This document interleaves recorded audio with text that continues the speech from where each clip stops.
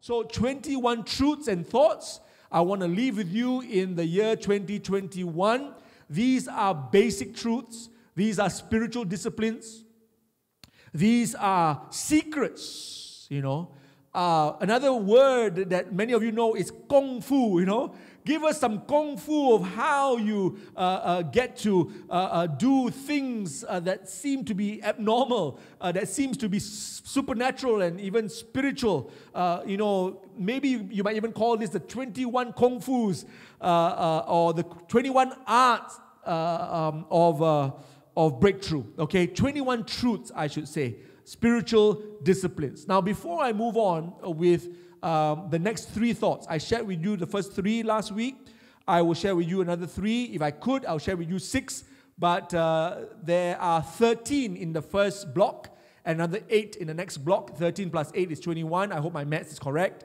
But before I get into that, I want to share with you the scripture, the underlining scripture that's found in 2 Timothy 4:7.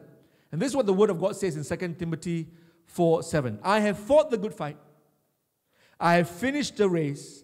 I have kept the faith. Now, I know and I believe that all of us watching, all of us who are here at DVCC, the home of Acts Church here in Summit, I know for a fact that all of us, we have our own fights to fight every single day. From the time we wake up in the morning till the time we close our eyes and go to bed, there is a fight.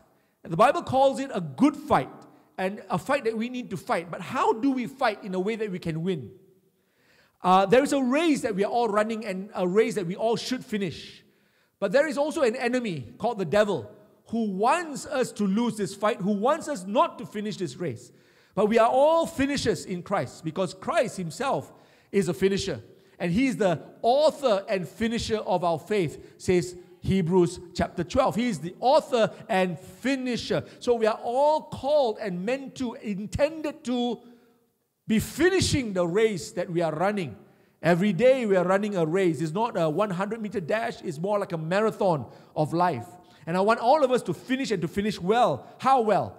This is how well we want to finish. That at the end, when we touch the tape, the end tape, the last finishing line tape of our lives, we can say, like Paul said, I have kept the faith. I have kept the faith. Jesus wants us to keep the faith. The devil doesn't want us to keep the faith. He knows how powerful our faith is. The Bible says in John, I believe it's 1 John chapter 5. I'm trying to go by memory now. But it says that it is our faith that has overcome the world. It is our faith. If you really want to overcome the world, friends, it is by faith and not by sight. And that's why the Bible says to live by faith and not by sight. So I have fought the good fight. I have finished the race. I have kept the faith. And these are some of the ways to do it. So the first 3, I will just repeat to you very quickly as a point of review. Number one, the highest of all of them is to love God with all your heart. Love the Lord your God with all your heart, mind, soul, and strength. That's what the Bible tells us. This is the first and greatest commandment. Number 1. Number 2 is to trust in the Lord with all your heart and lean not on your own understanding. Trust in the Lord with all your heart. Proverbs 3 verse 5 says that. And then number 3, the top 3, the third one says, serve God with all your heart. Serve God with all your heart. In everything that you do, do it heartily as unto the Lord. We read from Colossians. So love the Lord your God with all your heart. Trust in the Lord with all your heart. Serve God with all your heart. If you can do these 3 things, you will prosper. You will be well. You will grow. And you will be satisfied. These are the 3 most important. Now, the next 3 are these. Here is point number 4. Always put God first in everything. Always put God first in everything. This sounds simple, but not many of us remember to do it. But our God, He loves to be first. Our God wants to be first. Our God knows that we need to put Him first. Because if we don't put Him first, someone else or something else will take that place. And if someone or something else besides God takes that place, we are in trouble. We are in trouble. You know, Revelations 2:4 says this, that God is our first love. Yes, He is our first love. You know, My wife and I, we've been married for 25 years. And some of you know that I love my wife very much. And you know that she loves me too.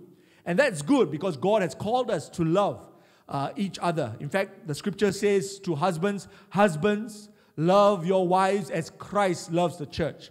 So it's a very divine love. It's a very powerful love. And I love my wife. But I can tell you this, if you ask me honestly, I will have to tell you that I must not love my wife as much as I love God. He is my first love. She cannot take that place. As much as I can love her with my human love, I cannot and I must not and I must never love my wife in the place of God. God must remain as my first love. I know it doesn't sound romantic, people, because most of the songs that you like from, Ed Sheeran, I think his name is, or whoever it is that your favorite songs out there, I will climb the highest mountain, swim the furthest sea, dive the deepest ocean, I will, whatever, I'm nothing without you, I can't breathe without you. All those things sound so romantic, but really they all should be sung unto God. Because there's no one else on the face of the earth that is deserving of you crossing the seas for. I'm telling you right now, there's no one deserving, climbing Mount Everest and down. Seriously, friends. I know why you want to sing that way. Because all of you were made in God's image. And actually, God should have that place. And so those songs are coming out. We don't realize it, but it's actually coming out unto God, really. But then we thought that it was coming out for our girlfriend, coming out for our boyfriend. Now, honestly, if you ask my wife, Pastor Sandra, who is your first love? She will also not be daring enough. She will also tell you that it cannot be my husband even though I love him. It has to be God. And I tell you this, why God has made this so, is because of this. And listen to me now, this is very important. If my wife can know that her husband, Kenneth Chin, loves God first, then she will also know that I will also always love her. If my wife knows that my first love is God, then she will be guaranteed almost that I will always be faithful to her. And if I know that Pastor Sandra's first love is not me, then I know that she will always love me. Are you all still with me? This is the guarantee. When you put God first, He will make sure that we live our lives right. And my wife could be so passionate about God, she could go here and there and serve God and go like, Pastor Kenneth, you asked me to love God first, and so I'm everywhere serving God. But the Lord will speak to her and say, no, Sandra, you're supposed to also love your husband. Please go back and cook for him. He's hungry. And Pastor Sandra will do it because she loves God first and she will hear His voice. And when He says, go and do this for your husband, she will do it unto Him first. And that is the way to live this life. And the same is with me. When I'm about to be tempted to do other things, to look at another woman or enter into pornography, my God, who I love first, will remind me, hey, don't be unfaithful to your wife. And sometimes guys don't understand this, but even going into pornography can be unfaithful to your wife. We don't understand this, but it's true because you're looking at other women. You're looking at how other people are doing it. You're getting excited about other women, but you should be getting excited about your wife. So listen to me. You love God first. God loves us so much. You see, He's not one of those selfish dudes up in heaven who just, please love me, please love me. I'm so insecure, God is saying. No, we can't imagine an insecure God. We can only imagine a God that loves us so much that He tells us to love Him and He tells us to put Him first because it's only for our own good. The marriages that put God first will last. And not last, but will be strong. And not just strong, but they will serve from their lives and give God and the world their best. I'm telling you right now.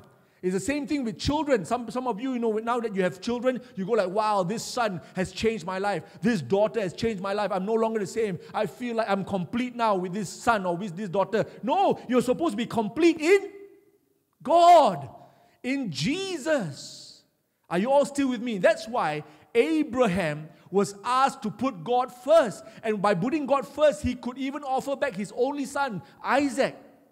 How could he do that? Because he loved God first. And of course, he knew that God had the power to resurrect his son after he had killed him. Are you all still with me?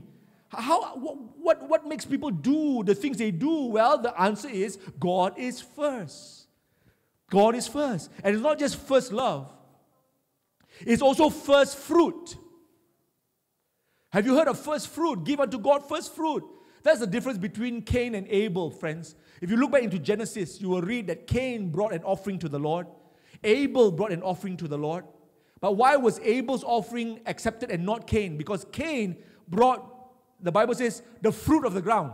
Nothing wrong with that, nothing bad with that. He brought the fruit of the ground and gave it to God. Here, God, I put some things together, went around my field and just plucked, whatever. I just put some things in the basket. Here you go, God. Here you go. I hope you are pleased.